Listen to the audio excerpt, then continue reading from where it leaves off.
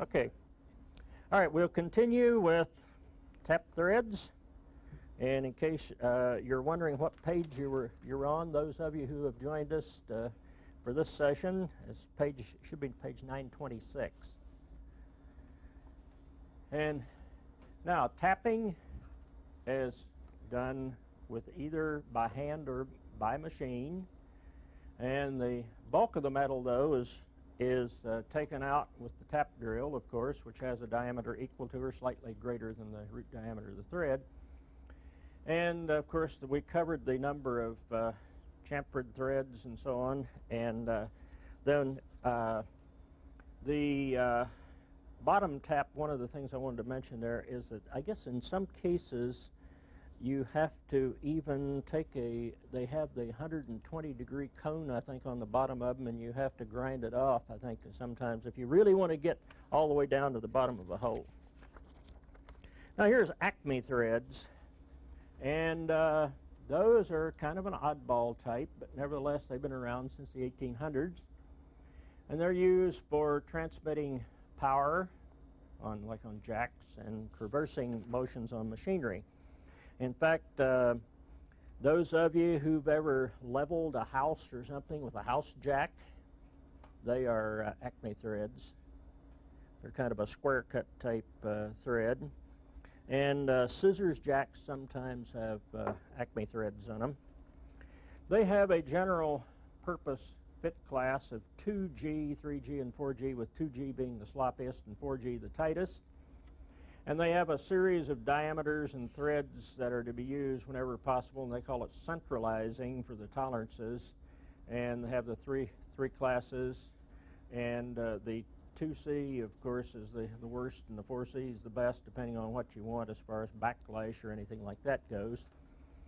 And the same tolerance designations are used for both internal and external threads.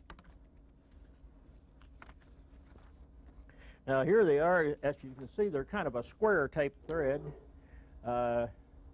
very thick, stubby, and transmit a lot of power. And in this case, they really don't have much of a radius in the bottom because they make them so strong that they figure that they'll carry the load. And of course, there's no impact loads normally on these because it's something that you're turning so slowly that you don't generate any impact loading.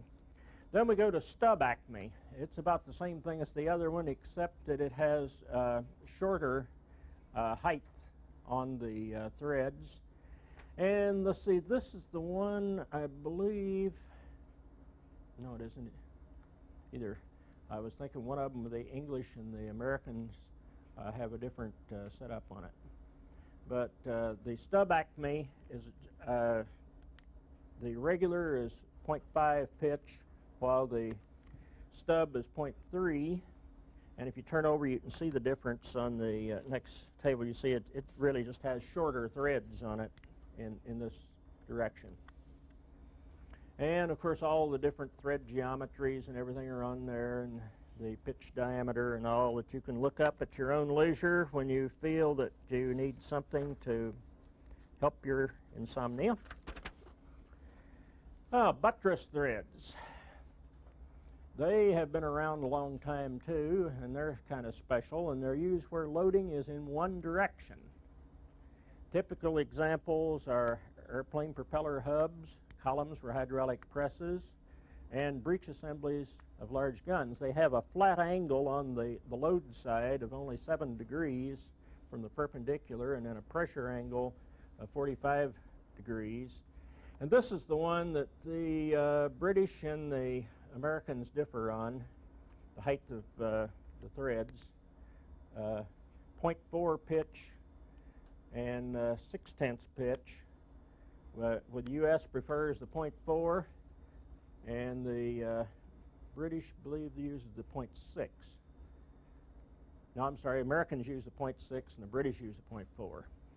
But anyway, a guy pointed out an example of these to me here a while back, that they had a press in their plant that they had to fix, and he found that it had these oddball threads on it called buttress threads, and he knew that I was into fasteners. He said, "Do you ever hear of buttress threads?" I said, "Yeah, I've heard of them. They're not very common."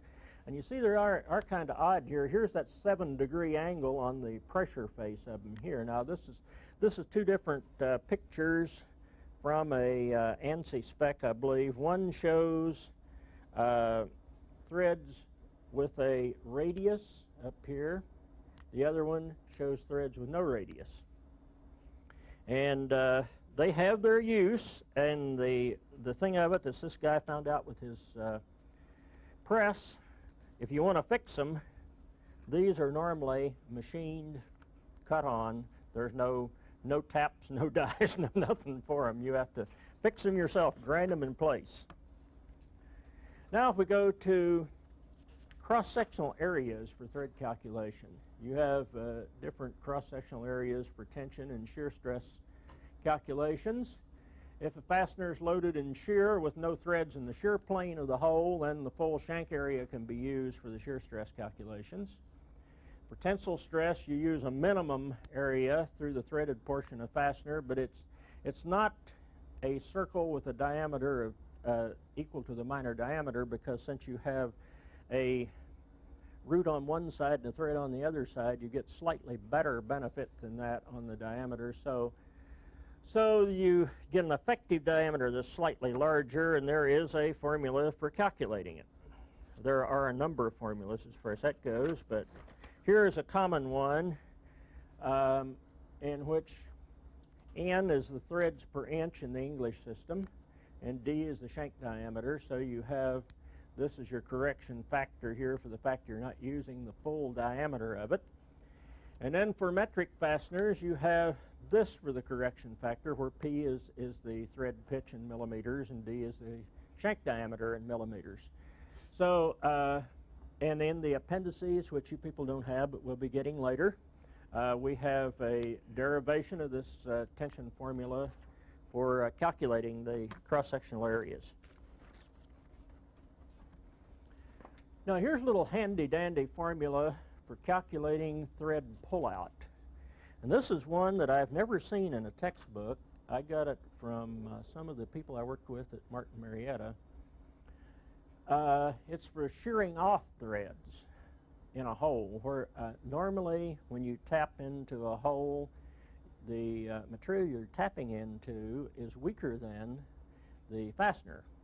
So you're concerned about how long the thread engagement you have to keep from pulling the thing out. So this formula helps you to conservatively arrive at that. You have pi times a mean diameter, and the mean diameter is usually pitch diameter. And you have an allowable for your material in shear, whatever it is.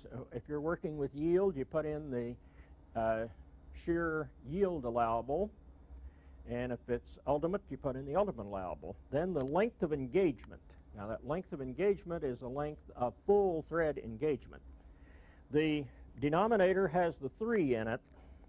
If you were going to be totally theoretical about it, you had a perfectly mated threads, then that figure could go down as low as 2, because actually if you visualize it for a moment, what you're doing, you're pulling out a little cylindrical shell. And if you had things exactly at the pitch diameter so that the external and internal thread were the same, then you would be splitting that little shell between the two of them, so this factor could go all the way down to 2. But since threads don't make that way, the 3 is put in as a fudge factor, as I have mentioned here. And there are some other methods given in H28, Mill Handbook H28, for calculating pullout. And once again, you can, some of them are a lot more complicated than what I've done here. What I've done, if you have a chance to do it, will work, so you can go ahead and go with it. Now, moving into the fatigue-resistant bolt section, of course, people usually don't even think about that, and it gets them in trouble. But if you have cyclic loading on a joint, then you need to minimize the stress risers created during the manufacturing cycle. And of course some of these are the threads, thread run out, thread fillet radius, and work hardening through forming of the bolts. So you also have to monitor the installation of the bolt closely to minimize the cycling modes. And of course one of the things that you do is, this is one of the cases in which Murphy can tighten them up tight, because with a fatigue joint you want it to be as tight as possible because it cuts down on the cyclic loading. Now, one of the things you can use, of course, is the fasteners with cold rolled threads, because that gives you the residual compressive stresses in the thread surfaces and gives them more fatigue resistance, because fatigue only works in tension. So as long as you keep things in compression, you're all right. It's just like with glass. They don't worry about cracks in glass if it's in compression, because it doesn't do anything. It's just in tension. Well, it's the same way here. If you fatigue is compression is fine, but tension is where it gets you in trouble. So some of these fasteners, as I mentioned earlier, you actually have to cold roll the threads in order to get it up to the strength that you want it. So that's a good fatigue bolt. Also, the J threads are better than regular threads in fatigue because they have the larger root radius. Then here's one of the other problems that you can run into that people every once in a while forget about, is the elongation limits on materials. One of the rules of thumb on designing of fasteners is don't use a material at a strength level that has an elongation below 10%. Because when you get down below 10%, your stress risers become much more important. As a matter of fact, H11 tool steel, which is used for high-strength fasteners, can get you in trouble, and some of the aerospace companies are backing off on using it at the real high strength because of that, because it goes down to about a 7 or 8% elongation, and when you get down that low, then you can get brittle failures. Now, J threads, as I mentioned, are better. And using countersunk washers under the heads to minimize the washer contact with the fillet radius. And then if you really want to get sticky and have a super duper fatigue type bolt, you can undercut the shank down to the same diameter as the minor diameter of the threads, and this does away with your stress concentration on your thread runout, because you don't have any runout then, because you just have a smooth shank, and when the thread runs out, it runs out on top of the thing more or less. So that an undercut diameter fastener is better in fatigue than a regular fastener where the shank diameter is normally equal to the major diameter of the threads. Now, the hardness of nut less than bolt hardness. That one can be very much a problem in some cases. Since the bolt load is initially reacted on the first 1 or 2 threads and then has to deform something in order to spread it out, you want your nut to be softer than the bolt so you can spread your load out. And a rule of thumb is that the maximum hardness of the nut should not exceed the minimum hardness of the bolt. And that's even stretching it. Normally you would want it to be, for instance, a 160 KSI bolt, you use a 125, 145 nut on it in order to distribute the load. Now, this court case that I mentioned to you earlier, the chair failure, that was the thing that caused that chair to fail, was that this furniture manufacturers don't have too many fatigue engineers on the job. They go out to the hardware store and buy whatever's cheapest, and they bought the bolts from one place and the nuts from another place. And this deformed thread nut, in deforming it, they had actually work hardened it to where it was harder than the bolt. So what it did when they put it on, it just stripped the threads off the bolt as it was going on. And then in a matter of about 6 months, this guy's brand new chair fell apart and sent him for a ride. So he sued the furniture company. And that's where I got in on it. But use a desirable joint loading diagram.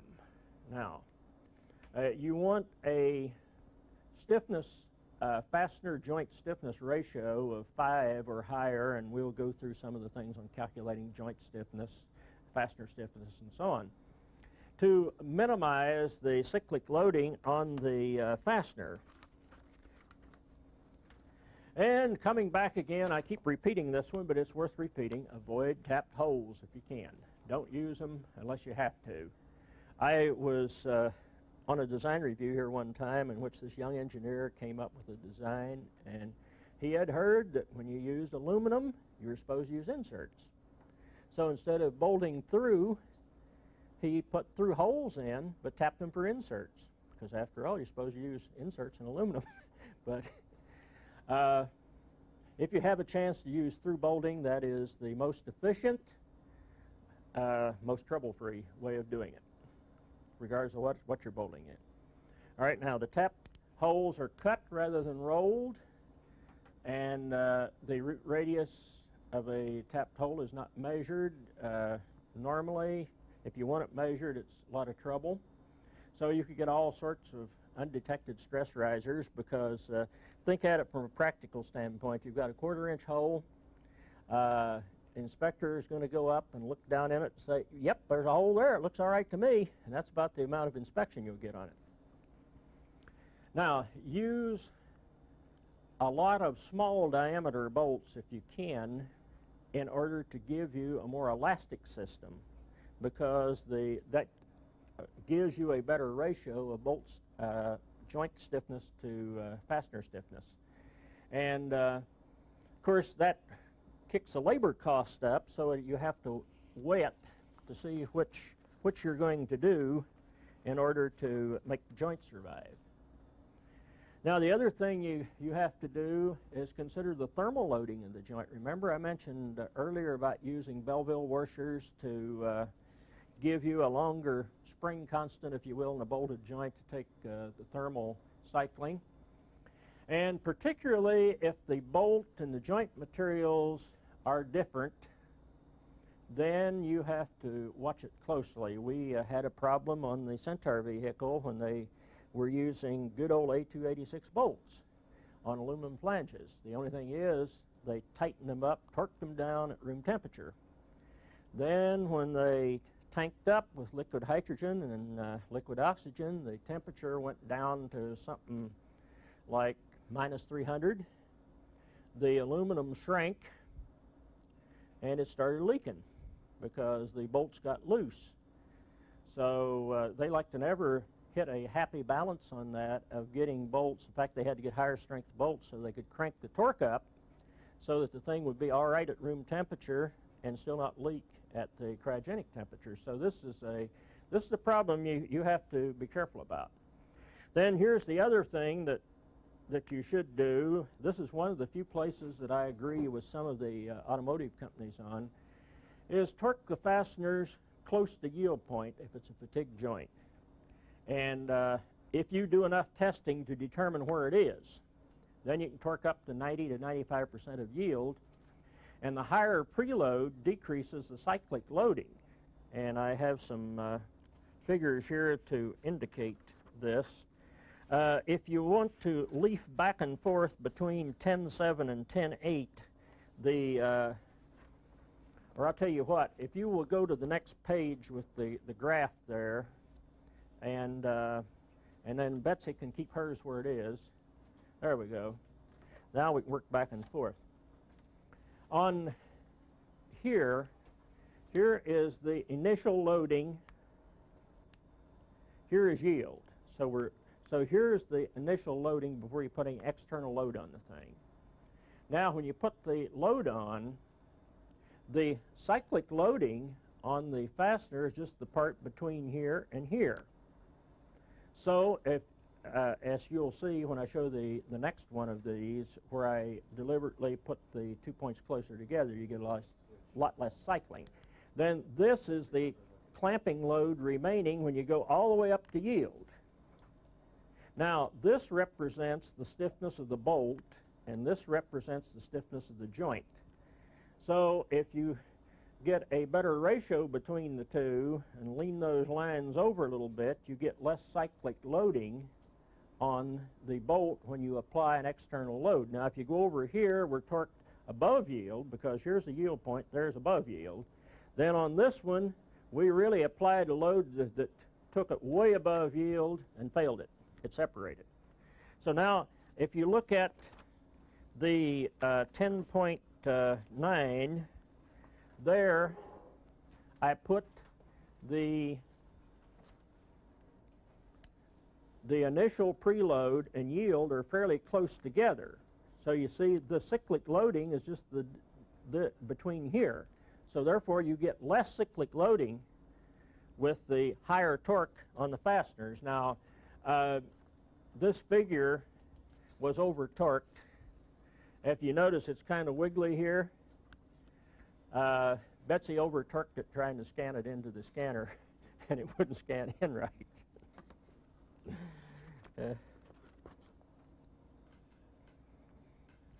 Okay, moving on now to fastener torque, which is 11.1. Now, determination of torque values is one of the most difficult and controversial aspects of fastener design. And if you talk to Murphy, he says, if tight is good, a little tighter is better. But it doesn't always work out that way. Murphy's the guy that runs the wrenches. But the variables involved, the joint material strength, the coefficient of friction between mating surfaces, the effect of friction between the bolt head and nut or its mating surface, and the effect of coatings and lubricants on the friction coefficients themselves, because the amount of lubricant you put on changes it altogether. Now, the percentage of bolt tensile strength that you want for preload, that is something that is difficult. One of our guys, just to show you how things can vary, one of our guys had a stainless steel bolt and nut assembly that had been LOX cleaned. Now, LOX cleaned is like ultrasonically cleaning your jewelry or something like that. It is clean. And he was required to have it that clean, so he went to assemble it. He had used up his allowable torque before he got it seated, because dry clean stainless on dry clean stainless has a real high coefficient of friction. So this just shows you what you can do going to an extreme. Now, the other thing is, what is the distribution of total torque to tension, shear, and friction? You know when you torque up a fastener that you have a certain torque value applied, but you don't know how much of it went into tension, how much of it went into shear, and how much of it is lost to friction. But it all has to be accounted for. Then the other thing is the relative spring rates of the bolts and nuts and the joints themselves. And then accounting for the running torque of the locking devices. All those different methods of locking themselves have what is called a running torque that has to be accounted for. Now, head friction. If the fastener is tightened from the head, the bearing surface for the bottom of the head becomes a big part of the friction load. That's why that having a smooth washer, hardened washer under the head is a good idea, even if you don't necessarily have to have it. It's good because it gives you a hardened surface that will have a lower coefficient of friction than the joint material itself. Plus, the washer will deter or prevent embedment of the head where the joint material is softer than the bolt, which is usually the case. Now, if head friction locking is desired, then you can maximize that head friction. Remember earlier I covered the serrated head. that you could use without a washer, or don't use any lubricant on the thing. And then of course, you will use up more of your torque on friction and have less in it in axial load, which you have to account for.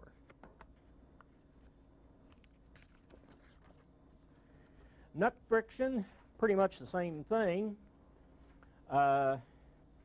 You can go either way. You can maximize it or minimize it by using lubricants and stuff like that. And the nut usually contains a locking device. It's easier to install a locking device on a nut normally than it is on the bolt, so most of the nuts carry the locking device. So the running torque of the locking device, and I'll go through definitions on it, but the running torque is the amount that it takes just to seat the thing down to the surface. And it's usually a small fraction of the total. Now, the K factor. People say T equals 2/10 FD, and that 2/10 is used religiously. Well, that 2/10 is this fudge factor, which has this formula right here. And for those of you who have a copy of my Fastener manual, I had the right calculations in the manual, but I had the wrong terminology. I had a Greek psi for this angle here. It should have been lambda according to the formula, and the calculations were done right, but the terminology was wrong in it. But anyway, this is the formula that you use for calculating that K factor. Now, the D sub m is the mean thread diameter, which you use pitch diameter for. Lambda is the thread lead angle, and mu here is the friction coefficient between threads, and alpha is the thread angle. In this case, since you have a 60-degree angle, it's half of that, which is 30, and u sub c is the friction coefficient between the bolt head or nut and the clamping surface. So if you throw all those together and you're able to determine them well enough that you feel that you have some confidence in them, then you run a calculation and get an actual value for that K factor. Now, I did some calculations using these coefficients of friction, and in this case I used identical ones, although you could have different ones that it doesn't for the between threads and between the bolt or nut. And look at the variation that you can get with the variation in friction coefficient. You see, the K factor, the 0.2 that we use, is actually a little bit high, because it would be somewhere in here would be a more realistic value. However, one of the objections to using zinc plating is that the friction coefficient with zinc can vary enough that that value can go anywhere from 0.4 up to almost 1. So now when you do this, then most of the torque that you're applying is going into overcoming friction, and your axial load on the fastener isn't very much. Here are some torque definitions, and these are courtesy of SAE AS 1310 and Marshall Standard 486. And some of them have been cleaned up slightly to make them a little more readable, because they've gotten kind of out of hand. So just for torque itself, of course it's a force times a distance, and you have a moment arm, which is the length of your torque wrench, and then a force that you put on it. And if you have a torque wrench, it'll vary or will register the amount of torque that you're putting on. Or if you have one of the old do-it-yourselfers, it has a needle on it, and you measure it by deflecting the rod, and that one is plus or minus 40%, depending on whether you can hold it in place long enough to read it while you're doing the torquing. The applied torque is the torque transmitted to the fastener of the installation tool. And then the running or prevailing torque is the amount to overcome the locking device itself. just to seat the fastener.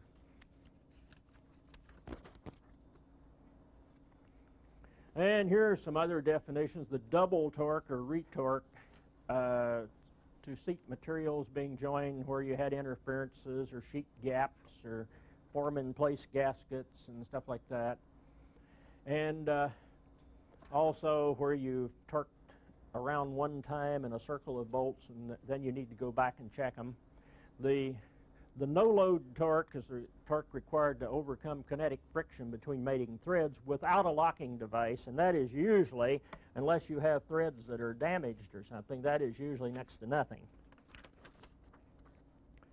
Then the installation torque, design torque applied in the tightening direction, and includes kinetic static friction, self-locking features, and required to apply a desired axial load to the fastener assembly. So it's measured in the tightening direction only. And of course the thing that is usually indeterminate, or not indeterminate, but hard to determine, is how much axial load do you really get for a given torque. And here's limiting torque and so on, which you can read through these. Multiple torque required to seat parts where you have heavy interferences in assembly.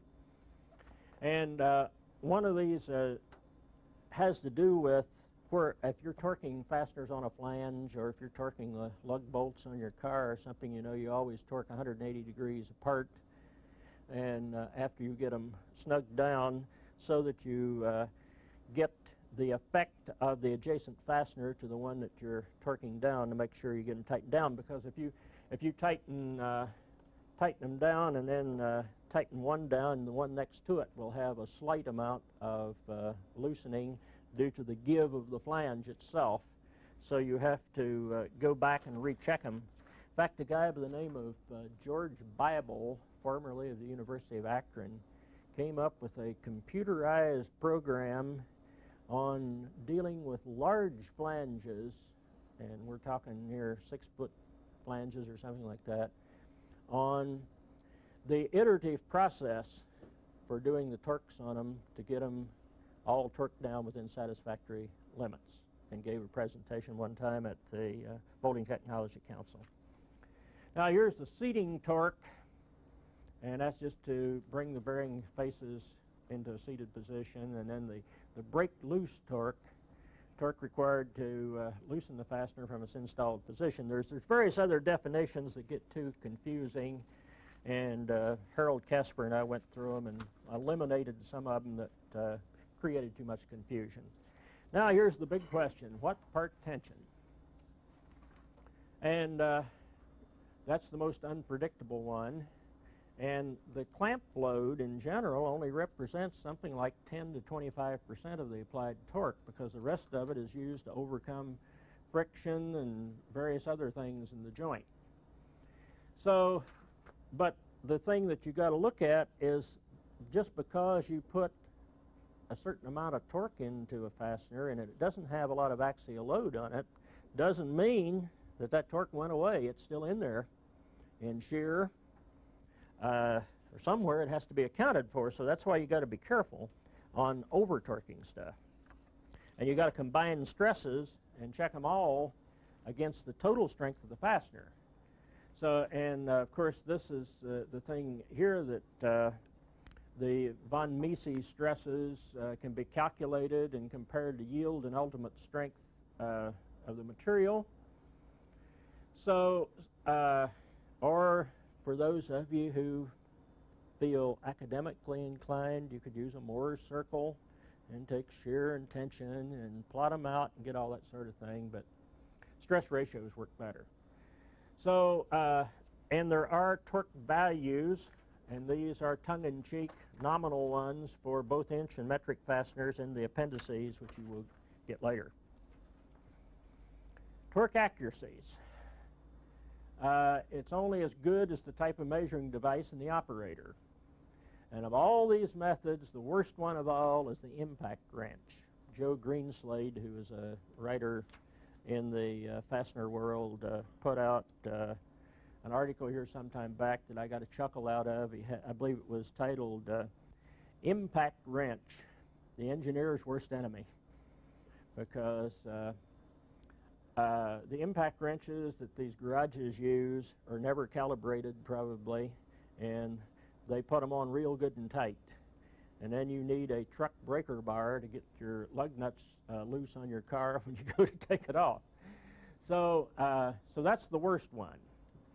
And if a torque wrench is used to apply torque, the applied torque should be at least 70% a full scale of the wrench. In other words, don't use a 175 foot-pound torque wrench with a number 8 fastener, because there's no accuracy there, just like it is with any other reading. If you're doing instrumentation, you try to get, say, 70% of full scale in the range of your actual measurements that you're making, because you don't, since the tolerances are a percentage, you do not want to be measuring in the bottom 10% of your scale when you're making readings on anything.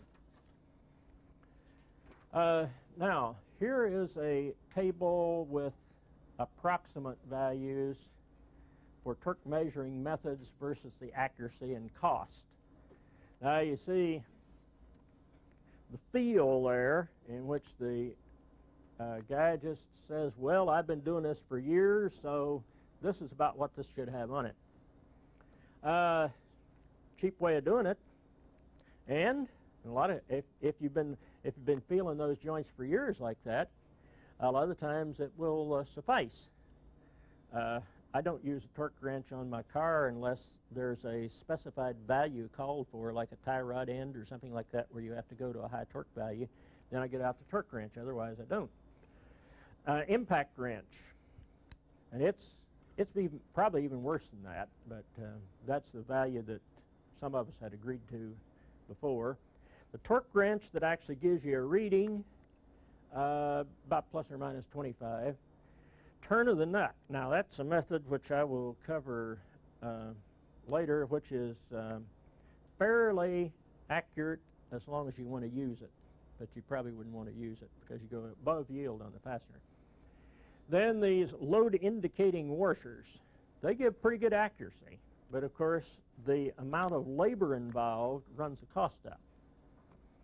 Remember, I covered those, the one that had the little bumps on it and the other one that had the little internal bushing that you compressed. Fastener elongation. Now, that can be used if you are, say, bolting a flange and you have a guy there with a scale, an accurate scale. He can actually measure fastener elongation as long as he subtracts out the dead part that didn't expand on it, and get some idea as to where he's at on it. But then you can go to strain gauges. Now, strain gauges are real accurate. But the only thing is, how do you do it? How do you put strain gauges on a bolt that you're installing down in a hole? It's kind of hard to do. So, what you normally do with the strain gauges is, if you're really interested in finding exactly what you want, you put them on one of the bolts and test it under the same conditions as nearly as you can to duplicate the actual installation, and get a torque reading from that, and then use that torque reading on the bolt you're going to install. And then, of course, the other thing was these direct tension indicating bolts, which is kind of a strain gauge type setup. So I will cover some of those in further text here. Now, torque striping. That is used a lot by the aerospace companies for, after you have decided the final torque value on a fastener, you actually just take a marker of some kind. They used to use a paint, and now we use a blue Sharpie pen to mark across the head or the nut straight across onto the surrounding surface. Now, this is a visual indication if the thing switches position on you, because it will show up because the two marks don't line up anymore. And that is a very common thing in the aerospace world. That way you can look in later and see whether anything has changed on your installation. Now, joint relaxation, that's not what you're going to after today. It's defined as the unloading of a fastener after its final torque due to a number of contributing factors. And here are some of the major factors: embedment of the washer, the head, or the nut in the joint material, yielding of a high spot or blemish on the head, nut, or washer or joint surface after final tightening, an untwisting of a fastener from initial torsion where the shank had an interference bit in the hole, so you cranked it down, but a lot of that went into putting some torsional twist into the fastener, and so after the thing settles down, it kind of makes its way back, creeps back to a equilibrium position, and in doing so, that will lessen the load on the fastener itself. And then creep of the joint material itself.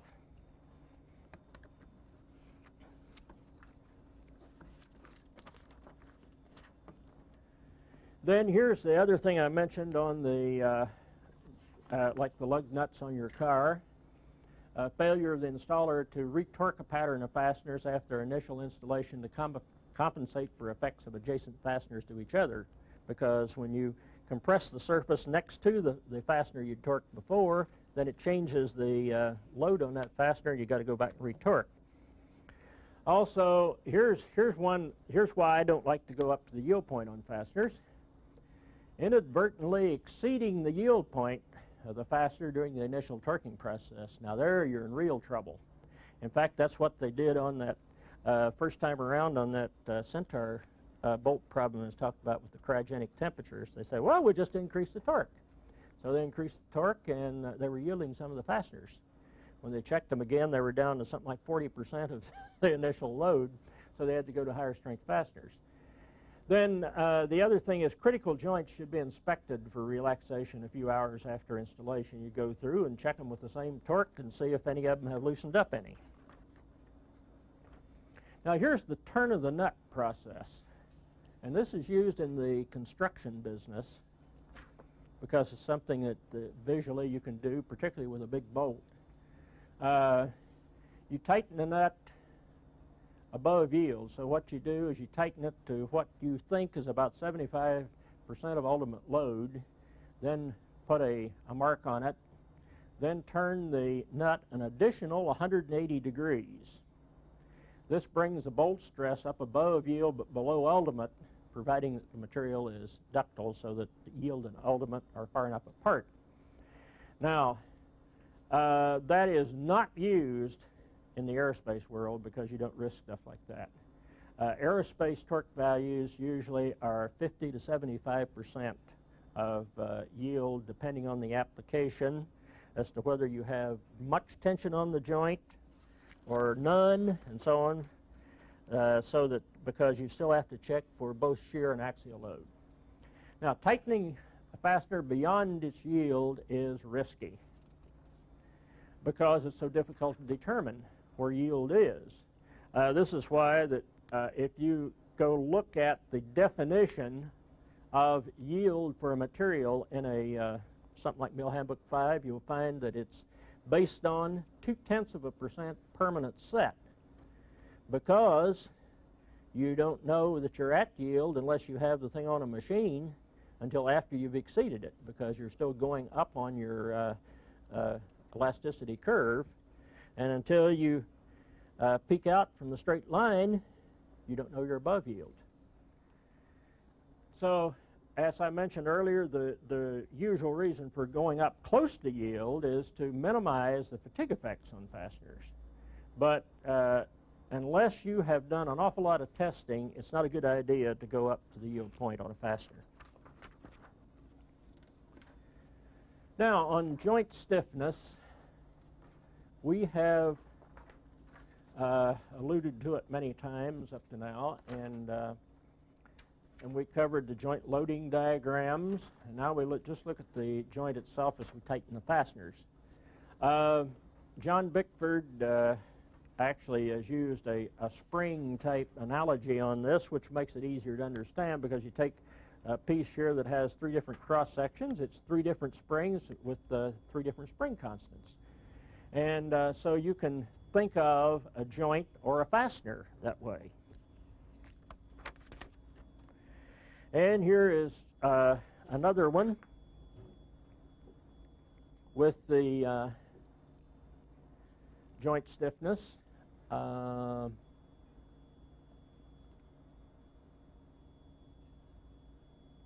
Next page. I thought we'd had a glitch there in things. Okay. All right. Well, so all right. This one's one I wanted, but just leave that one up for anyway. Here's another thing that kind of shows you here the concept again of a large spring representing the joint, and a fastener is a little tiny spring that's trying to compress the big one. And of course, to keep the fasteners out of trouble, you want their stiffness ratio to the joint to be a pretty large differential. And there's just showing clamping force. All right, now you can leave yours up over there. And we'll go to the next one here, in which we look at a bolt. Remember in school you had calculating the expansion or tensile elongation on a rod. And the delta L, or change in length, was just PL over AE, where P is the axial load, L is the elastic length, and A is the rod cross section, and E is the modulus of elasticity. And so if you apply this to a bolt, you can calculate these delta L's for different cross sections and their lengths. And John Bickford uses an extreme here on the next page, in which he took a bolt that had been machined all over the place, and he calculated a delta L based on all these different L over A ratios, since P and E are constant. So that is how you can arrive at a joint stiffness value for the bolt. Now, the stiffness for the bolt. But now when you go to the joint, there's where the authors disagree. And there's all sorts of things. So here are 3 different types of models, if you will, that are used to calculate joint stiffness. The sphere, although it was listed, I couldn't find any equations for it. The cylinder is used a lot, and the cone is used a lot. And there are various ways of calculating the stiffness. Now, what I'm talking about is, if you look at these, the hole here represents the hole where the bolt would go through. Okay. Okay. Now, John Bickford uses a cylindrical model with a modification for eccentric loading at or near the edge of the joint. That is, if you are wanting to use a circle and the bolt is close enough to the edge that you can't get the diameter circle you want, you can put in a fudge factor for the fact that you're closer to the edge than you should be. And this brings up another standard, which is used a lot in the industrial world but difficult to obtain, so I found out, is the German standard Verendeutscher Engineer, or otherwise known as VDI, since nobody can pronounce it. That is a standard for doing calculations on fasteners, their loading, the joint stiffness, and all that type of thing. And I have a copy of it, but I had to get it through the back door because the library couldn't find a copy in English. Shigley, who wrote a lot of books on engineering, uses the cone frustum model with a cone angle of 45 degrees measured from the bolt center line. And then NASA Langley had another setup using a straight cylinder with 3 different equations depending on the minimum edge distance of the shortest side of the joint. Then another guy by the name of Alexander Blake uses a cone angle with an angle determined by a line drawn from the outer edge of the flat of the head to the center line of the clamp joint. So this is the clamp joint here to here, and there's the center line of it where the cone comes to. And then using all of this stuff, all of these measurements, to calculate a joint stiffness. And he comes up with a nice little equation here, and this is for a particular angle of 45 degrees, I believe here. No, I'm sorry, this is the Shigley method on the cone. We have the other one, I guess, in the appendix. But you have an equation there that you can use to calculate the joint stiffness so that you can compare it to your fastener stiffness to decide whether you're in trouble or not. Now, as far as the joint stiffness calculations go, here's one of the bad parts about it. The effect of adjacent fasteners on joint compression is not accounted for in any of these. So these are all empirical. And they're only an indicator. Then unsymmetrical loading under a fastener due to edge distance or cutouts is not accounted for. In other words, you're using a perfect cone or a perfect cylinder. And then if the bolt and joint materials are different, the stiffness calculations must account for the different moduli of elasticity for the materials. Now, so you're in a little bit of trouble there on getting these. However, things could be worse. Here are some of the things you can do. First, try just a simple cylinder with a radius equal to the shortest edge distance of the fasteners. This is called the Barrett theory of least work. Don't do any more than you have to show something good. If this stiffness is satisfactory compared to the fastener, don't go any further. Go with it. If the simple cylinder is not satisfactory, add a washer with a diameter larger than the fastener head to kind of spread out the radius on your cylinder. Then check it for that. And check the compressive stress under the head contact area to make sure that the compressive yield will not occur under the maximum clamping load.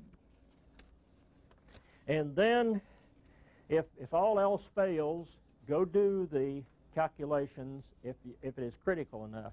Now, in most cases, you are not critical enough that you would have to go to a lot of lengths on the difference between the fastener stiffness and joint stiffness.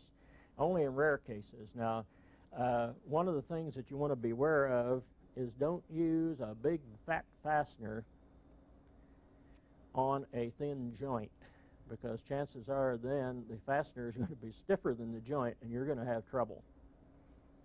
You'll be in trouble on it. But you can check them and see what you got, and if your ratio is not too bad even for taking that shortcut method, say 5 or something between fastener and joint, go with it and it should be all right. Now, on direct reading of fastener tension, this question is asked, how can I determine the exact tension I have on a fastener for a given torque? Well, a direct reading is possible, but it's not economically feasible for most assemblies. The technology is there, but you can't afford it.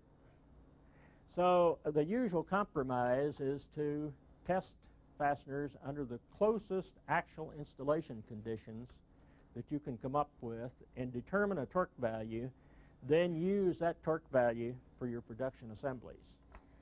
And so we'll cover a couple of the, couple or three here of the direct tension measurements.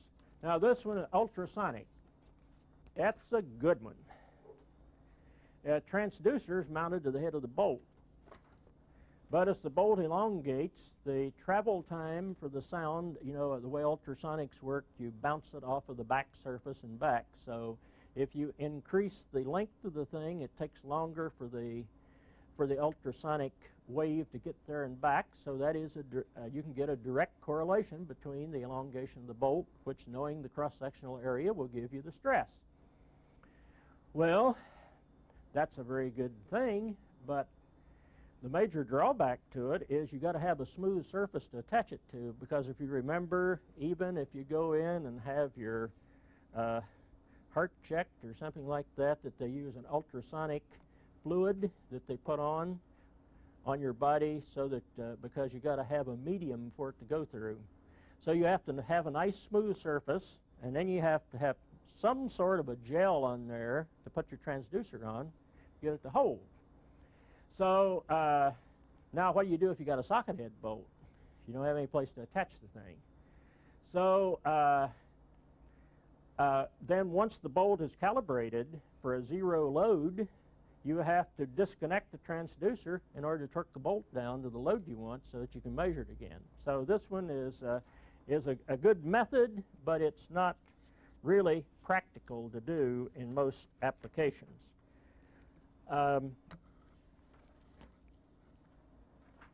Next one is direct scaling.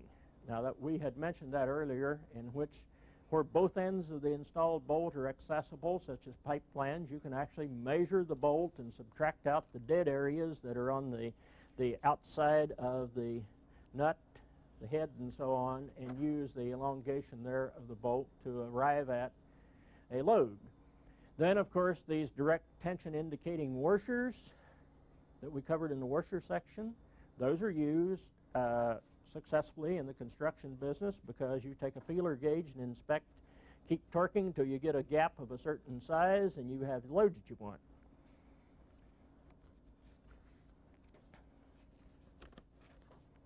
Then we have this test machine by Ralph Schoberg of RS Technologies, Farmington Hills, Michigan. He's one of my fellow compadres on the lecture circuit on fasteners.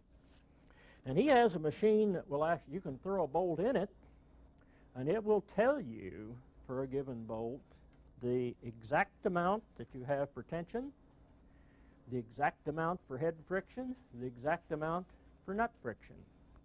But the only thing is, it'll tell you for that bolt. It won't tell you about your total installation. So what you have to do is take a bolt that you're going to use and decide what you want to load it to, put it in the machine, and determine what torque it takes to give you that stress, and then use that for your installation torque. We will take a break now and resume in a few minutes.